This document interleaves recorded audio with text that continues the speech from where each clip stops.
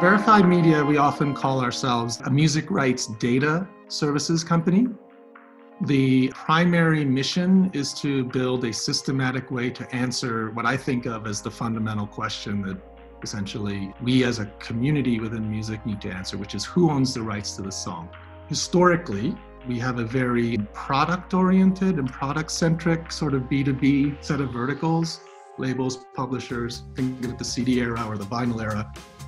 What has changed, right, is that it's now an access business. The main issue there is as things have moved to access, a whole series of historical best practices has become analog in a digital age. And streaming services now represent an overwhelming majority of the revenues generated by music IP.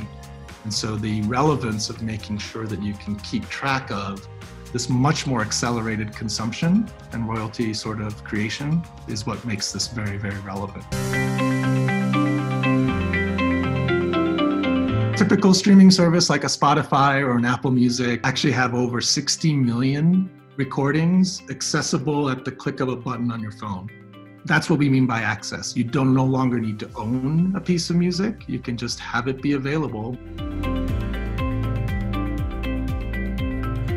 Our service will make sure that the PROs significantly streamline the collection process due to the availability of who owns the rights, who is representing for that particular right, for that particular song at that point in time.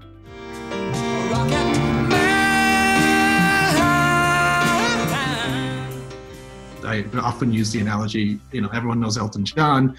A lot of people in the music industry know Bernie Taupin. Quality to them. They're stories. But maybe not everybody knows Bernie because Elton's the one that's sort of the marquee name on the recording and so on. But Bernie owns a lot of rights too. So how do you get the composers paid? So that's been always an issue. In the digital world, where streaming services like Spotify pay composer, performer, and also a third royalty stream called public performance royalties. Per stream, is you do have to identify the full set of owners and representatives in order to actually accurately process the music consumption market.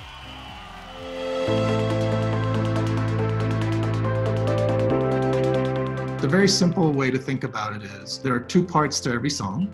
There's a composer or multiple composers, more often than not, and a performer or multiple performer. So Irving Berlin wrote White Christmas as a composer. That's only one.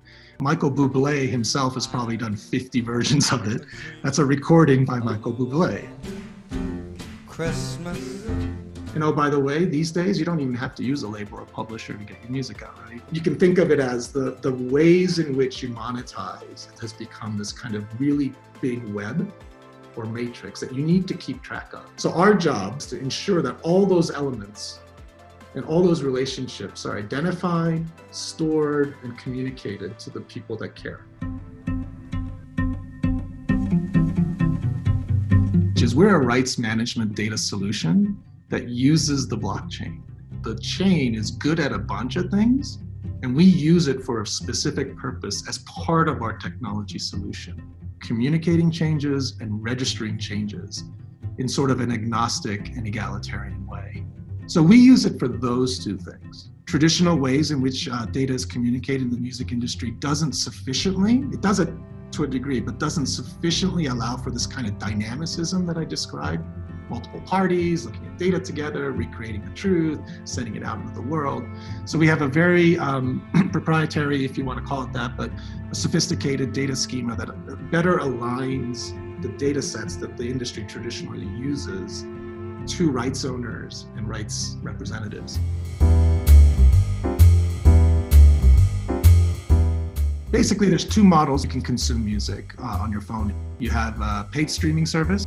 There's also a free service, or many free services out there, Pandora being an example. Spotify has a free service, which are ad-driven.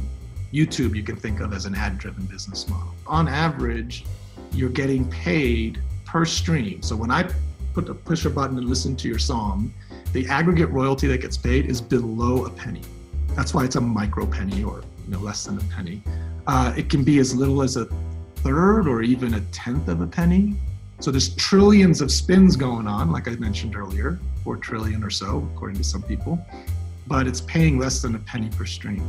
Or our ambition would be to make it that simple for the typical creator, where rights data isn't this like, I gotta load it up into 10 different places, and I don't even know if I'm getting paid, but I put it here, it propagates, and if something changes, I can just say, hi, this changed, right? Again, I'm probably exaggerating a little bit on the oversimplified side, but I think that's possible. The tools exist.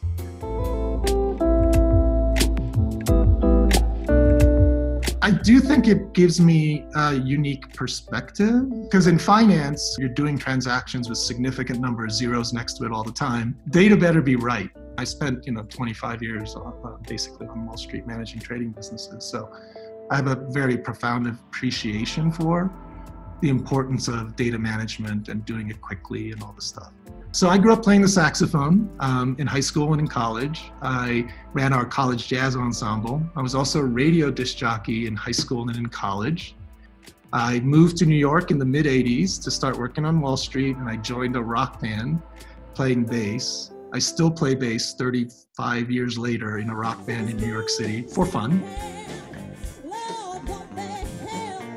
My brother is a professional musician and a music technology professor in the UC system in California. There's always been part of my life. This digital transformation fascinated me, and in particular, making it friendlier for creators, which is easy to say, but I wanted to do an entrepreneurial journey in that, and hopefully contributing in a small way.